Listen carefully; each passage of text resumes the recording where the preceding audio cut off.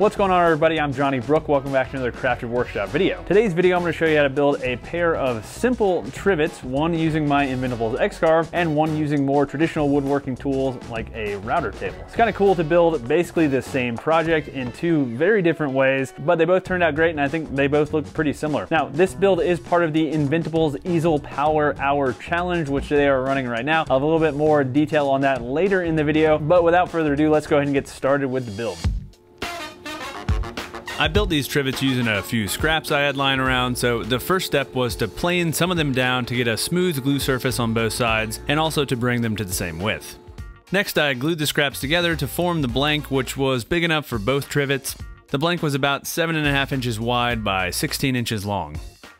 After letting the glue dry overnight, I removed the clamps and scraped off the glue squeeze out with a cheap chisel. And I highly recommend keeping a set of inexpensive chisels around for this task, as they make really quick work of removing dried glue. Once most of the glue was removed, I planed down the blank until both faces were nice and clean, and this is one of the most satisfying parts of any scrap wood build. Seeing all those rough pieces of scrap turn into something awesome looking, it's just so satisfying. Next, I cut the blank to final width at the table saw and then cut it into two 7.5 inch squares at the miter saw. The first trivet I made was the one using traditional woodworking tools, so next I needed to get my woodpecker's router table set up for cutting the slots. I installed a 1/4 inch upcut spiral bit and then set the height to roughly half the thickness of the trivet using one of these woodpecker's setup blocks. I set the distance between the fence and the bit to 1.25 inches and then added some painter's tape to the fence so I could mark out my stop and start points. And this is where I wasn't precise enough, and the slots on the finished trivet are a little bit off because of it. Anyway, after marking my stop and start points, I could get to routing. And this is a pretty simple process. I just aligned the edge of the trivet with the marked line, and then slowly lowered the wood onto the bit. After routing the first groove, I rotated the piece 180 degrees and routed the groove on the other end. Then I flipped the board over and repeated the process on the back, making sure the grooves were perpendicular to the ones on the front. And I erred on the side of cutting the grooves too shallow at first, so after cutting the grooves on the back, I needed to raise the bit slightly so that the cut would go all the way through. With the first set of grooves done, I moved the fence back 1 inch and then repeated the process, making 4 grooves each time before moving the fence. While I route the rest of the grooves, let's talk about the sponsor of this week's video, Woodpeckers.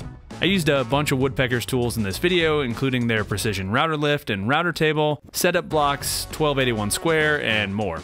Woodpeckers tools and accessories are manufactured in the USA to the highest standards using state-of-the-art CNC equipment in their shop near Cleveland, Ohio. I've personally been using Woodpeckers tools for years, and they really help me to be more precise and accurate in my woodworking.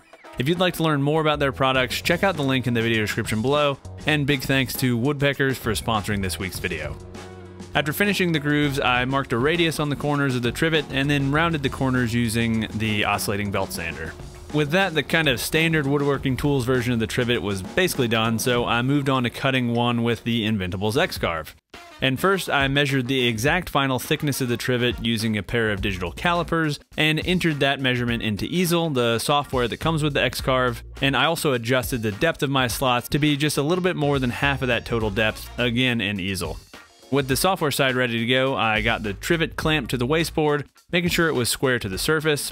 Once I clamped the board down, I took some scrap pieces of wood and nailed them to the wasteboard to create kind of a fixture so that I could flip the trivet over after the first operation and run the same operation again on the back of the trivet. While I set up the X-Carve, I also want to mention that this trivet build was part of the Inventables Easel Power Hour Challenge that they're having right now, and basically the challenge is to see what you can design that can be carved in under an hour.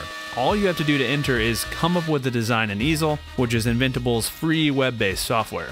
And the grand prize winner will receive an X-Carve. That's a huge, huge prize. So to get entered, use the link in the video description to sign up for Easel, and then learn more about how to enter on the Power Hour landing page, which I'll also link to below.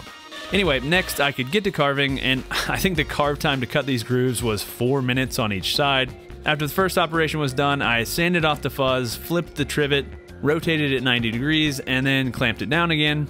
And when I started the operation on the back side of the trivet, I realized that I had screwed up when jogging the machine after the first operation. I accidentally jogged it forward instead of backward, and it hit the limit switches and kind of got a little bit off, so this messed up the 0 point, but I stopped the operation, re-zeroed everything, started it over, and it worked fine, and this little bit of an errant cut is on the back of the trivet, and you'll really never see it.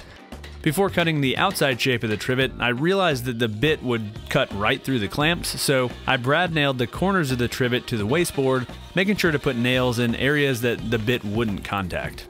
With the cutting operations done, I moved over to the belt sander and cleaned up the edges, removing the tabs and any fuzzy bits left by the router bit. At that point, both trivets were at the same point in the process, so I continued working on both of them, first breaking all of the inside edges of the grooves with sandpaper. Next, I rounded over the outside edges using an 1/8 inch radius roundover bit at the router table. I like to slowly raise the bit just to make sure I don't go too far and end up with a little ridge left by the roundover bit on the faces of the piece. After rounding over the edges, I smoothed out the edges a little bit further with 120 grit sandpaper and then finished sanding the trivets with 180 grit sandpaper. For the finish, I applied a few coats of wipe-on poly, which was kind of a pain with all those grooves, and I probably would use a spray finish if I had to do this again. Finally, I added a few rubber feet just to keep the trivets from sliding around and also to let heat escape through the bottom of the trivet, and then they were finished.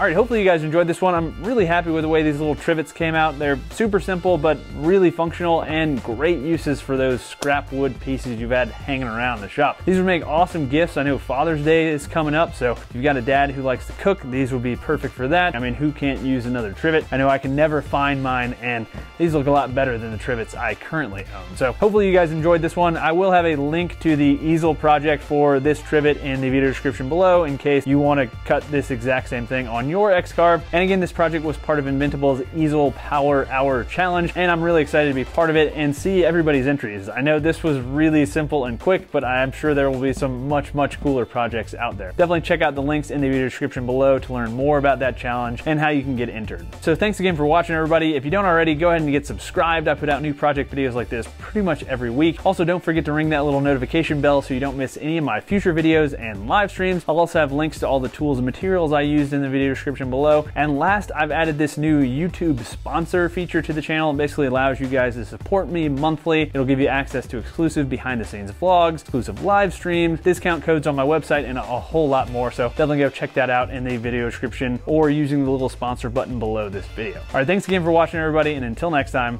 happy building.